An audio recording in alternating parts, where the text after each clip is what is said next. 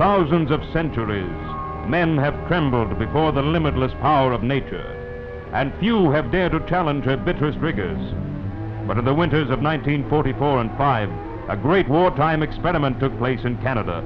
Thousands of men and vehicles set out to invade an area so tough and inaccessible that few would attempt it even in summer. Yet these men were going to tackle it in midwinter at 50 below zero in shifting snows.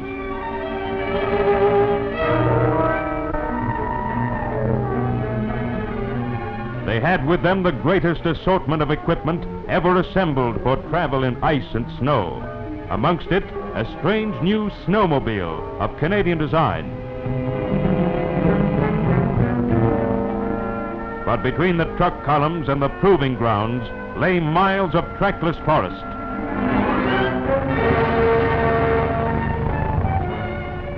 Without the bulldozer, the scheme could never have started. No other vehicle can punch its own roadway through so dense a wilderness. Without it, basic supply lines could never have been established. Snowplows could never have burst in to transform remote lakes into a supporting train of airstrips.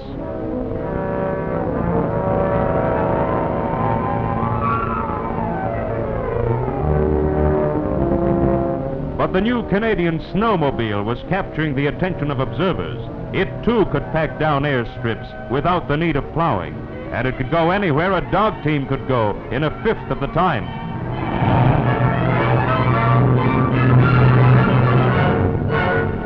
Extensive trials with vehicles of other designs showed that their performance was more limited. Old-type ski fittings would catch in drifts or undergrowth. Some models were too light or their treads too narrow to withstand the heavy going. The new snowmobile, observers said, would have a brilliant peacetime future. Its yard-wide rubber treads could speed it alike through snow or bog, marsh or mud. And with a range of 100 miles a day, it would help farmers, doctors, and forest rangers in frontier communities. But there are grades too steep and trails too narrow for any mechanical vehicle. Here, pack horses were introduced in an effort to lengthen supply lines. But even the willing horses became useless in more than 3 feet of snow.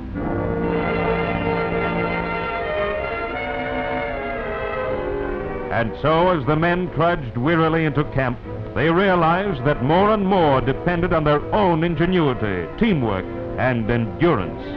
That they, and they alone, could crack the last barriers of nature's ice-bound fortress.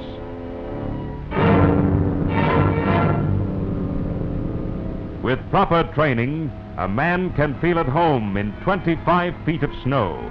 He can clothe, feed, and house himself with only a 50-pound pack.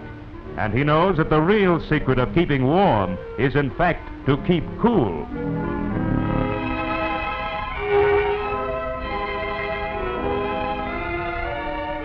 That's not a snood. It's a special string vest that ventilates and insulates the body. Over this go light layers of wind and waterproof clothing. For an extreme cold, wearing too much can be more dangerous than wearing too little. But there was more to learn than merely to keep alive and warm. Novices were instructed in the mysteries of skiing. They had to keep themselves and their equipment dry. They were taught the art of camouflage and the bear crawl. For so long as Japan was still at war, every tactic must be perfected against her.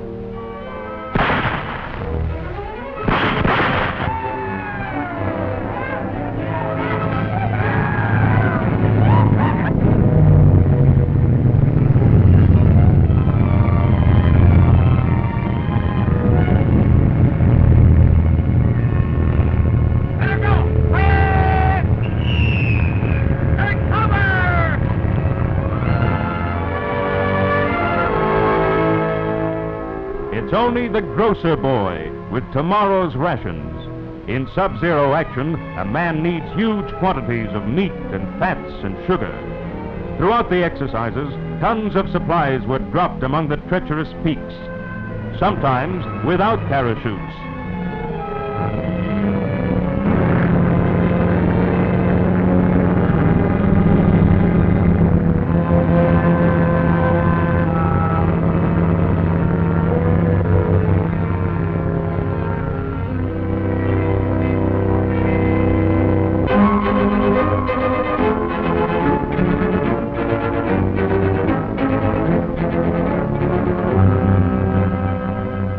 climax of the training came when an entire squadron set out to tame the Columbia ice fields.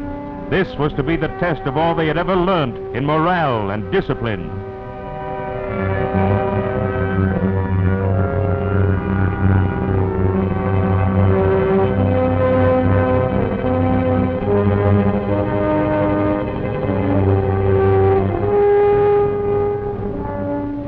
Like tiny ants, they crawl slowly up the 10-million-year-old glaciers, saving their strength for the tougher grind above.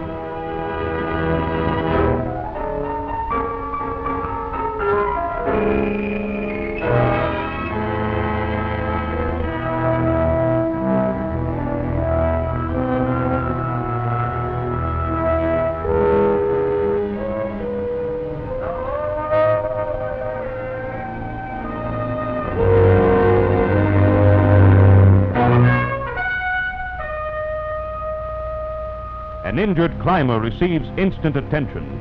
Strapped firmly in his own sleeping bag, he is secure from cold. His ski outfit makes an emergency sled to start him back to safety.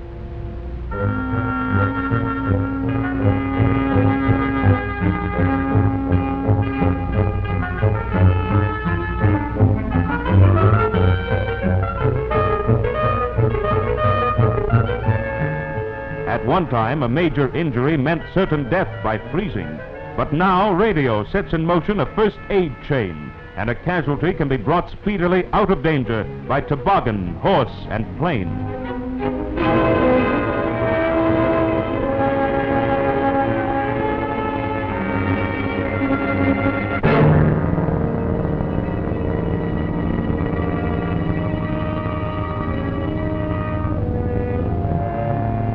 Meanwhile, the rest of the squadron have reached the limit of the snows and changed their skis to spike-studded crampons. Armed with ice axes, they beat their way up the sheer ice walls, through treacherous crevasses, straight for the wind-swept peaks.